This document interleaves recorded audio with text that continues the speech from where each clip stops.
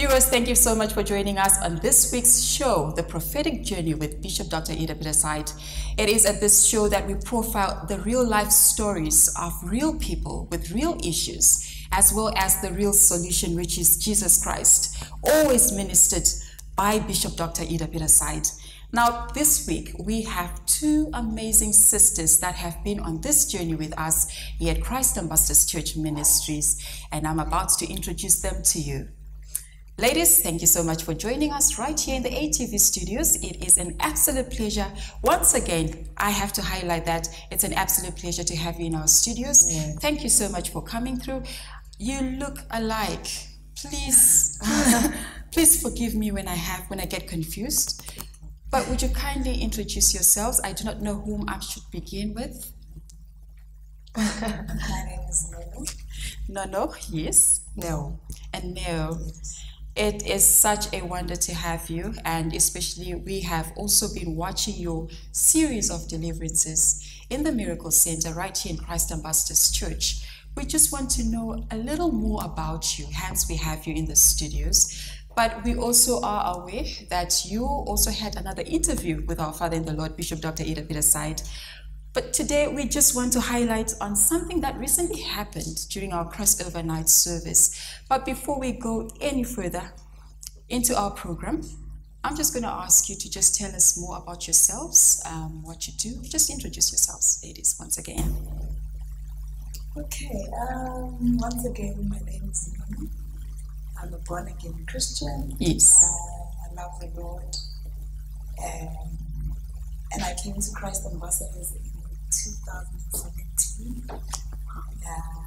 And ever since, my life has never been the same.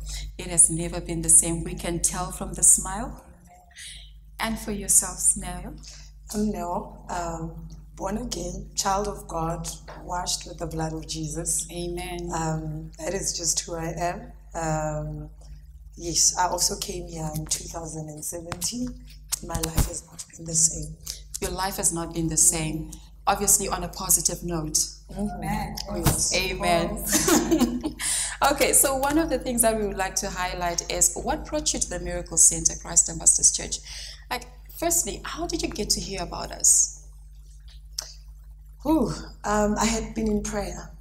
I had been in prayer because I was born again, but there was so much confusion, so much emptiness, so much sorrow, so much pain, and I'd been going to church. But I prayed a prayer. I said, Lord, direct us to a place. And I had Christian channels, but I'll always watch one program, and I never knew ATV until I prayed that prayer, and the Lord answered me. And he said, one of the things that you are going to notice about my servant is that he's compassionate, and he's a father, he's loving. And indeed, when I saw the program on TV and I saw him preaching, I said, this is it. This is it. This is it. Is that when you say the compassion and love that he has, is that something that you were longing for in your life, especially in this journey as a Christian? It was, it was. And I was empty, and I was getting inside depression, and I was feeling defeated. And I think at times you need someone that's going to shake you and remind you of who you are, And when he was speaking on TV, suddenly something clicked, a new leap of faith just took over me. And wow. I knew I had to dig in deep in regards of who I am, and that was the man. That was the man. Amen. And for yourself? No. Yeah, I remember when my sister discovered the bishop. Yes. She called me and she said, No, I found a church. I said, I'm tired, I don't want to hear it. She's like, no, wait. One thing that you're going to love about this man of God is the compassion and the love that he has for the people of God. Wow. And, it caught my attention because that's what we were looking for, a love from a father, a compassion from a father, real compassion. And when she said that, I said, okay, let me just give it a try. And we came, You know, and she said to me, "We'll go to church. If you don't see the compassion and the love, you're free to walk away and never come back." And by the time I walked in, by just hearing his voice, Yes. how he ministered, how he gives the people time, how he's so patient, I said, okay, maybe I can be here. Yeah. Let's just bring it to him. And from 2017 to now, 2019, you have been coming. Yes. Now that is so amazing and so remarkable, because every single person who comes, they have an experience. They have an experience of what God just all of a sudden begins to do in their lives. But now, I just want to highlight, just briefly, what are the struggles that really we were saying? Firstly, to coach you, you say that you're like, God, I'm tired. I'm just tired. I'm depressed. I'm slipping into depression. I'm almost forgetting who I am in Christ. Yeah. But what were those struggles that were causing all that? Phew. I think lack of truth, revelation, teaching. Yes. Because when I came here, I had been trained as a sangoma, and then I got born again. But the depth of who I am in regards to the Word of God, the teaching, the revelation that moves you forward, yes, was just missing. I had known that, yes, God loves me, I've been made in the image of God, but the revelation. And when I came here, there was revelation. There was a fresh fire that hit my spirit. There was illumination. The word was taught. It was broken down. And, that is what I began to heal me. Because then I began to see Christ. Jesus says, I have come to reveal you. And when I came here, Christ got revealed to me. Amen. And from there, I just... You hung on. I hung on. And that was the revelation of Christ, yeah. That was the beginning of the transformation. The beginning of healing. The beginning of healing. We'll go back there. Yeah. We'll go back there. For you, no. What was it? What were the struggles? Like my sister is saying, that we come from a background of, ancestral worship and all of that. When we became born again, Jesus was the only solution for us, but we lacked the depth of who he is to us and who we are to him on earth, and we struggled, and as young preachers also, we didn't know the truth, we just caught on to the code of Jesus, we ran with it, but in that process, lacking, the correct mentor that was gonna break down Jesus for you, who was actually gonna tell you that it's okay to fight back. And we like that. And when we got here, we were good now. We loved God, but the challenges were so much that we felt that, is this Christianity true? So when you say you are giving up, you're also giving up on the ministry itself. Yeah, personally for me, I remember when Dr. Idah Peterside came to me for the first time. He delivered me from the spirit of frustration. And I was angry. And I remember the message that he preached. He said, forgive God. He said, forgive God. A lot of you allowed certain things to happen to you, but now you're blaming him, you're angry with him. And God says, I'm sorry. And I broke down and relocated him because I felt that God, you got us to be born again. Wow, amazing. You saved us from darkness, you saved us from ancestral worship. I preach, but I'm still oppressed. I preach, I'm still, persecuted. What is happening? For how long were you in that battle, that struggle? You are representing Christ. You're on the forefront, but behind the scenes, you can't live with yourself. It was over 45 years. You would preach to people and tell them that God is a healer, God is a provider. God is this and that, and you come home, the same problems that you're dealing with, the same depression, the same attacks that you had, the same spiritual oppression is still there, and you don't have that person that's going to say to you, I've been through this. It's possible for you as a preacher to experience this. You need to be delivered in this area, or you need to read the word in this sense for you to be delivered. We didn't have that, until we came here. Indeed, you came here to the Christ Ambassadors Church Miracle Center where you found your deliverance, but at the same time, you found that oasis of refreshing water. Amen. That just satisfied you, that quenched the thirst within. Oh, yes. Now, going back to you, Neo, you just a while ago, you highlighted on healing. Healing for what? What was going on? Where was the struggle, the pain? Was it physical, emotional, spiritual? What was going on? Phew. Massive attacks. I think surrendering and really putting God first was what tormented me, because I searched for other things and I didn't find him there. You know, I became more empty. Darkness, you know, overpowered me because I wasn't speaking light. I wasn't seeking what was light, you know, because at times you're in church, but there's something that is missing. And until you surrender to him and say, you are the only master, you are delivered. And I went through that oppression. I had insomnia.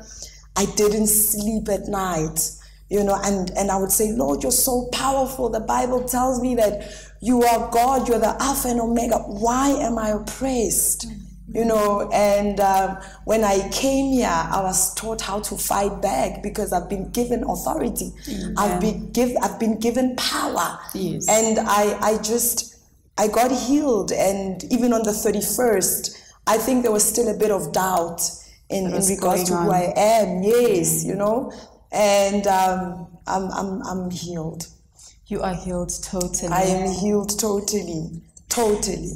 You know, we're going to highlight more of these. Now, viewers, I'll have to hold the ladies right here. We'll be back just after the break.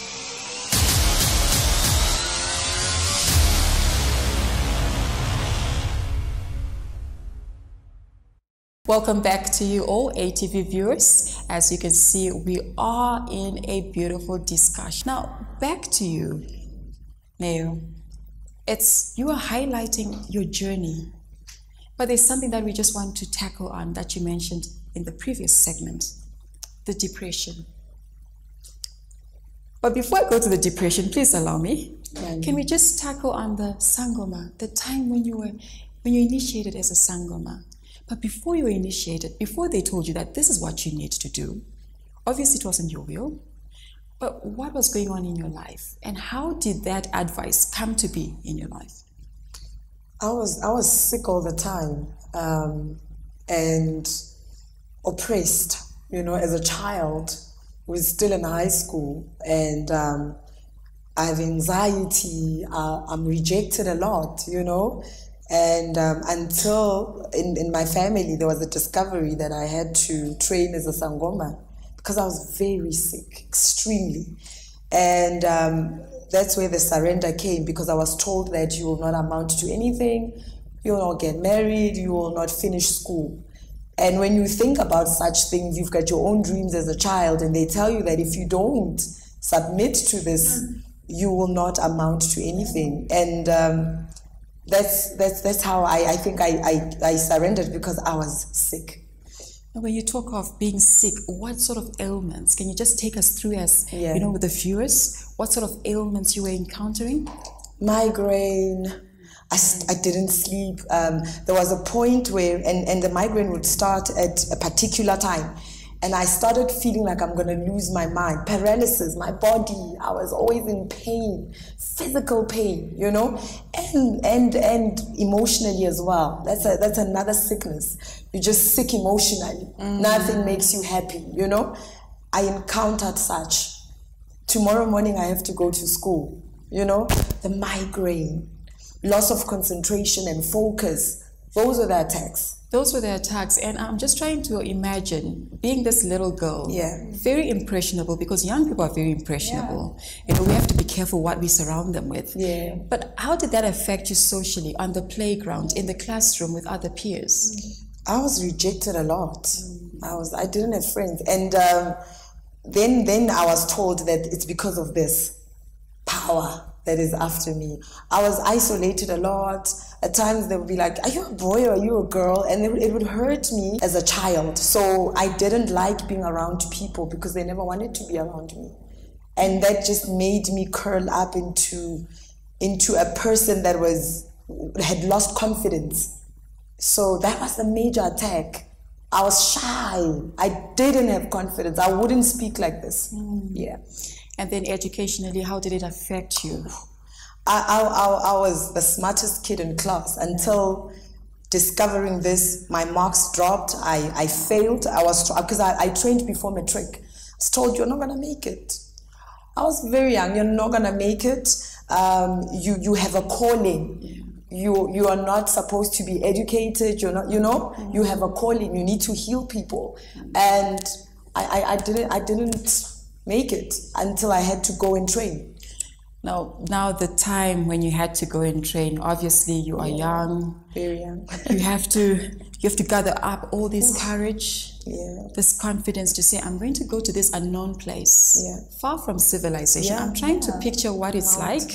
I've never been exposed to such environments or such culture. But what was it like, the journey going there, and the experience when they welcomed you? Did you feel welcome? Did you feel normal? Was it the truth that they were selling to you? That you'll be fine, you're going to be welcomed, you feel a sense of belonging? I tell you, I actually tried committing suicide right in there, because you're bound, you're chained, you wake up in the early hours of the morning, going to the mountain to go and dig stuff. You're a student, so you're trained the lifestyle and the adaptation of that kingdom, and the hardship that is there. You are taught to be this type of soldier that depends on darkness, and at a young age and surrounded by people who have already absorbed themselves in that belief is tough, because that's the only truth that is a lie that you're facing. And the emptiness, there's no peace. There's no peace. You're constantly depending on things to get peace, and it was terrible. I missed home. I missed my parents. I felt like my youth had been stolen away from me, my identity, because I would graduate and be this thing that I don't know. And it was tough. And how long were you locked up there? Oh, for months. Oh, for months. Yeah. Almost a year? Yeah. I think a year. Yeah, I think for 12 months. 12 of months. Training. Away from school, away from home, away from love. Oh. Yeah. And then when you finished, that was the day they've said that you've graduated. What was the feeling? Could you just try to unpack that for us? Did you feel a sense of relief? Like, finally, I've done what they've asked me to do. I'm sure I'm in one piece with the ancestors. Yeah. Did you feel that? When they tell you about freedom, there's a sense of relief, but freedom is not always freedom.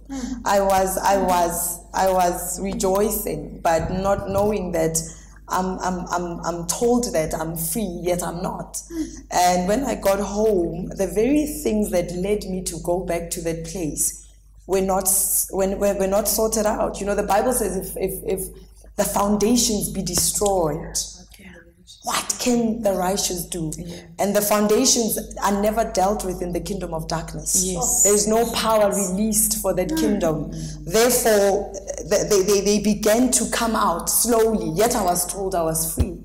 And I realized that I was more bound than ever, because I was sold into a thing, an idol.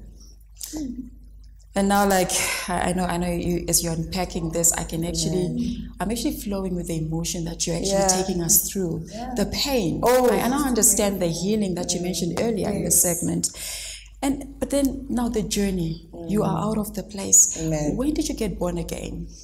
I got born again after some years. After some years, I think I was now 20, 21, I'm not sure, but somewhere there. Yes. Of coming back. I came from a background where there wasn't knowledge on Jesus, and then alcohol, there was a dysfunctionality in my family due to darkness. And Oh, the loudest trumpet is the one that God blows. And my brother got born again, and he said, I found something. I found light. Come. And ultimately, I was told, you're going to die. You can't. You can't live this You're going to world. be crazy. You're going to be insane. These powers will not let you go. You are going to die. And I said, I was told about God. I said, if indeed this God is powerful, I will not die.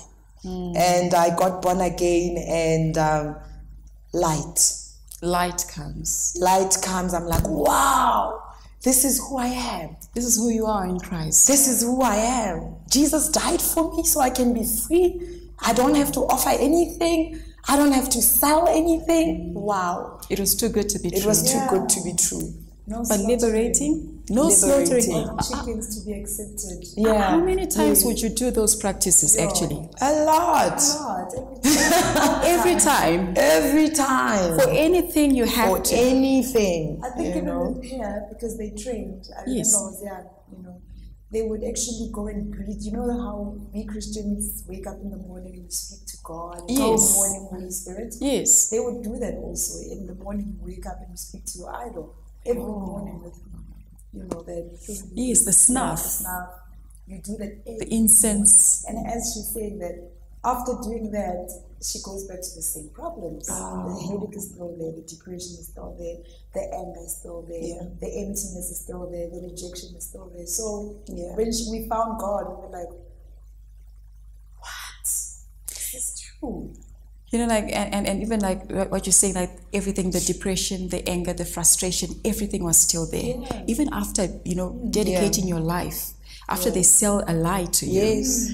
Basically that. But during your adult years, before you came to Christ Ambassadors Church, that time, what was happening? Because we've highlighted the challenges you had as a teenager, being locked up in all these emotions, the demonic oppression, everything that was happening.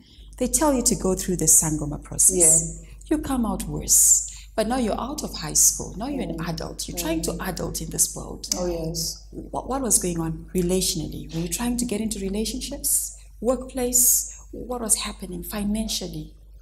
The Bible says fight the good fight. And that is true.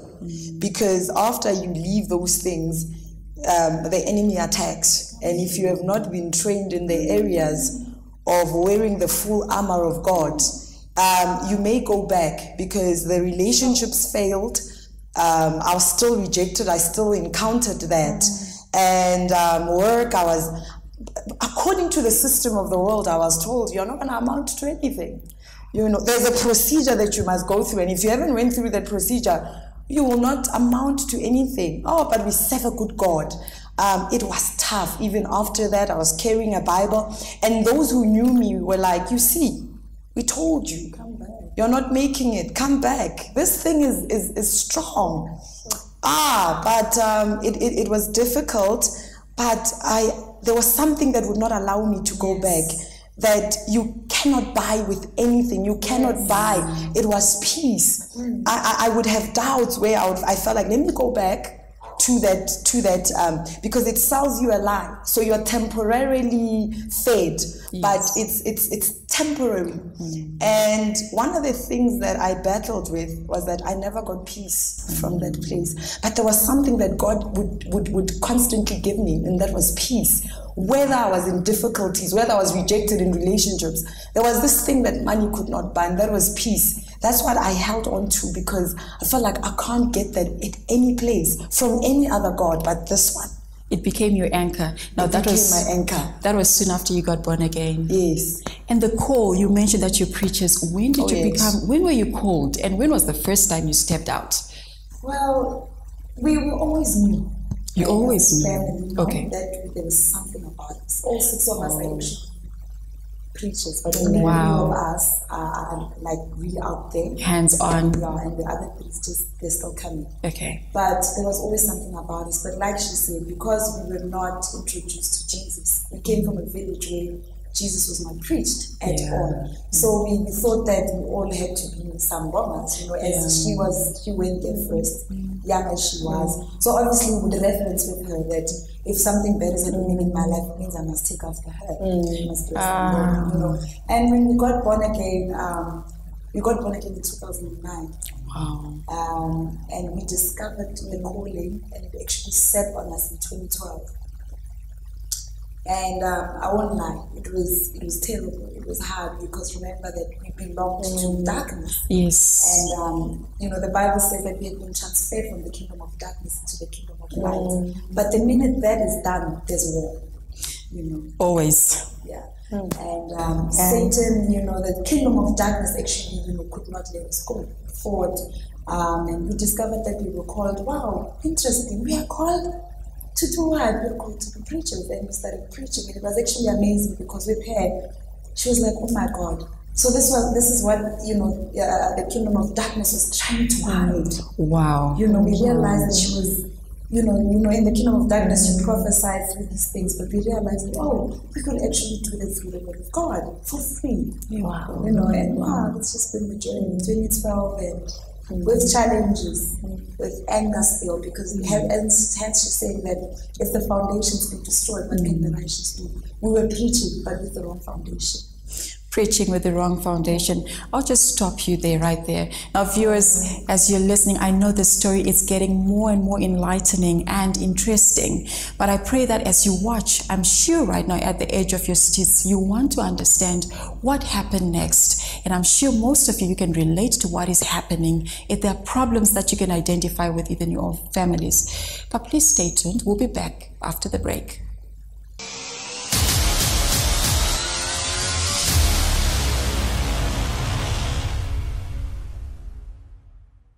Viewers, thank you so much for staying tuned with us right here on ATV channel. Remember that we are on this program that we are airing. It is the Prophetic Journey with Bishop Dr. Idah Peterside. It is a show that we highlight real people, real solutions, real issues, and real testimonies that people have brought right here out of the grace of this ministry under the leadership of Bishop Dr. Idah Peterside. Now, behind the scenes, we were just discussing, you know, during the break, we were discussing a lot, the importance of being in church, the importance of fellowship. Because you came, the first time you came here, 2017, but you came back for more. And you kept on coming back for more. And here you are today. Here we are today discussing that. But no, would you kindly highlight to the viewers why it's important not to forsake the gathering, you know, of the saints? Why it's important to fellowship with other believers? Why is it so? Firstly, you know, when we touch on the presence of God, the presence of God starts with the but it is important to have fellowship with and also understand the presence of God. Because remember that when you're alone, you can get attacked mentally, you can get so ill. But when you fellowship, when you come to church with people that have gone through what you're going through, with people that have conquered what you went through, with people that are still struggling and trying to conquer, you become so encouraged. So, like I said, when we found the church, it was a different type of administration. You know, Dr. Idah is so radical. Yeah. You know, he's radical. You know, he's extremely radical. You know, and he portrays this radical God who does not want his children to suffer. You know, and when I came here, and I saw the importance of being in the miracle center and being in a church where everybody wants God to solve their problem and actually loves God. Wow. So yeah, that's just what kept me coming to church. That I'm not alone. Amen. You know, I'm not judged. Yes. You know, everybody's compassionate. Yes. You know, and that's important. Thank you for highlighting that. Now back to you, Neo. You know, there was a recent deliverance that took place during the crossover night service from 2018 to year beginning 2019. And God also had another plan for you guys as a family. Now tell us what happened during that moment. Sure. Pastor Idah was ministering, and he was talking, I think, about greatness and the kingly anointing. Yes. And I don't know what happened. I was already in front, you know, and even in my heart, there was just a cry because I had been going through insomnia. you know, and those elements of oppression and and strife and all that. And he laid hands on me and I got my deliverance right there. That very night I slept, you know, but there were forces that were pulling me not to go, but the hand of God is mightier. And it brought me to the arena of deliverance. Hence, I just want to add on what Pastor Mo was saying, that it's important to come to church. There is an anointing and an arena of deliverance that God allows in this place, and it flows through the men of God. And if you're staying there at home and you're not doing anything about your situation, it grows. It grows, and it wants to kill you. But come to the arena of deliverance, which is the church, which is this church also. Christ Ambassadors Church. Amen. Amen. Now, you know, like even as you're talking about that deliverance that you recently had, but one of the questions that I have for you, both of you, is that you've, just like myself, you've gone through a series of deliverance. Yes. But basically for you as sisters, what has kept you holding on during the process? Why didn't you give up? Didn't you have moments of doubt, moments of shame, or like, what's going on? When is this going to end?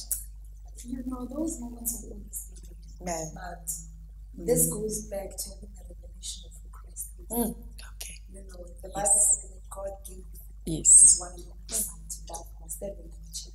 Wow. Problems or no problems remain in the love of God.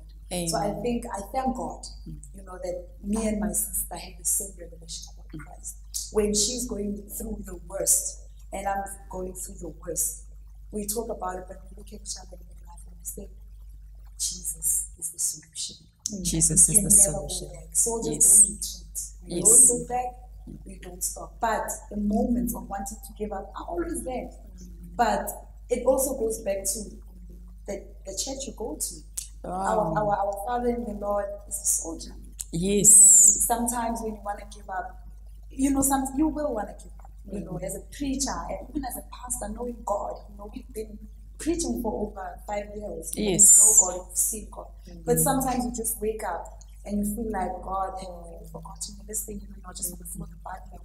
But you look at the life of your Father in the Lord and you're like, if my Father does not even show a signal of emotion, wow, why would I give up? Exactly. You know, that's why I was like, I'll never leave this church. Amen. I'll never leave this church because our Father in the Lord is a man of stature, a man of strength, a man of force, a man of retreat. And that alone is a message for us. It's a message indeed for every one of us. And for you now, what was it? What kept you holding on during the process, the entire process?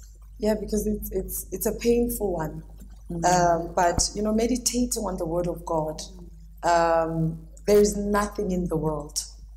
There is nothing in the world. Jesus says, you are not of this world. Yes. So you malfunction, you know, when you keep running to the things of the world and surrendering, you know, finally surrendering. When you don't surrender, at times you delay even your breakthrough, you know, because the glory can never go to God, and God is a God that wants His glory. You know, it's all about Him. And I think what kept me going was that I finally understood that I'm from a different kingdom. Amen. You know, yeah. So I'm also just reminded about when Moses was born, the mother hid the child. I want to say it's important to hide that gift that God has given you away from the world. There's so many vultures there. There's so many attacks. And when you finally discover that baby, you want to protect it. And that's what kept me going, wanting to protect the child that God has given you. Amen. Amen. You know, like listening to both of you today during this program, a scripture comes to mind. As beautiful ashes. I'm seeing how beautiful God has beautified both of you, you know, for the ashes of life that life had thrown at you, that you're forced to embrace. But today I look at what the beauty, the glory that God has. It's permeating through your eyes, through the radiant smiles that you have.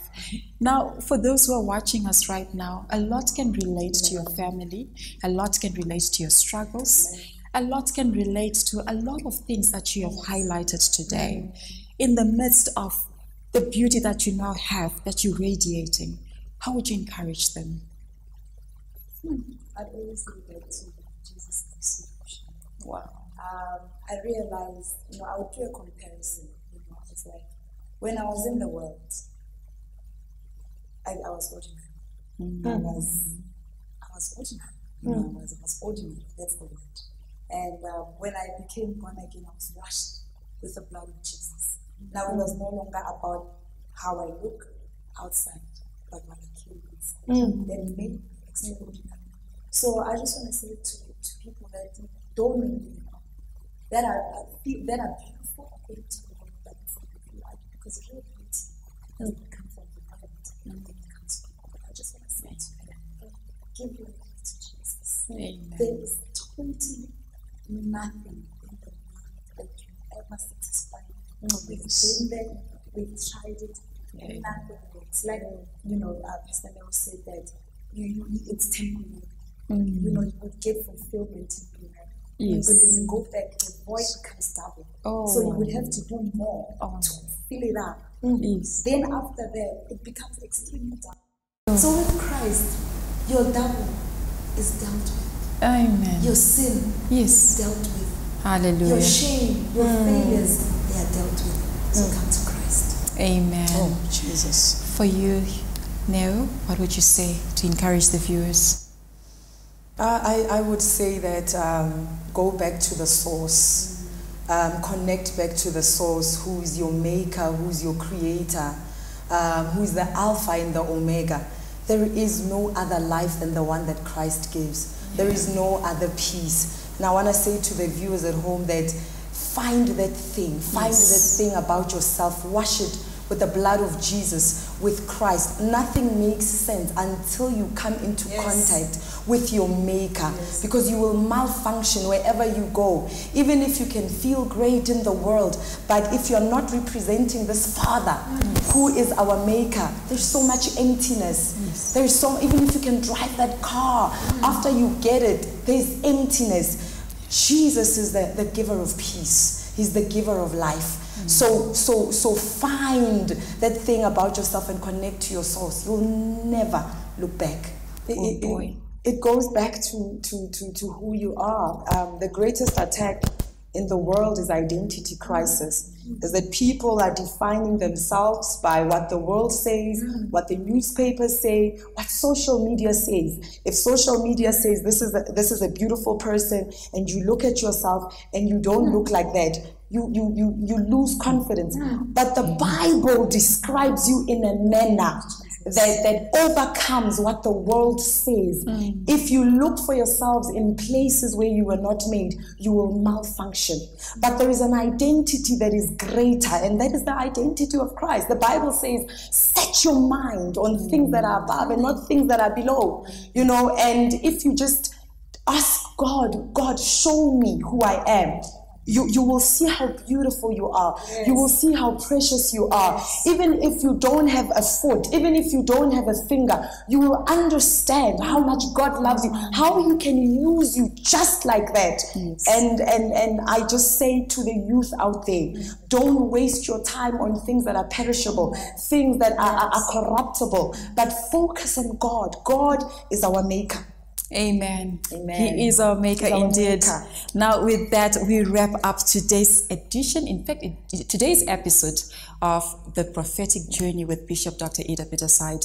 Thank you so much for tuning in. We look forward to hearing from you. Please send through those reviews. And remember, as the ladies were highlighting, our Father in the Lord is a vessel that, will impact you with the Word of God. He is a minister of the Word of God. Now remember to always join us, whether you live stream with us on our YouTube channel, that is at Idah Peterside, or on our Facebook page, that is at Christ Ambassadors Church SA. Remember to tune in every Wednesday at 6 p.m. for a moment of truth, moment in the Word of God as it's unpacked by Bishop Dr. Idah Peterside. Now that is one of his powerful graces that he's been given by God to just release and, impact our generation. Now, thank you so much for joining me, Tracy, your host. Till next time, God bless you.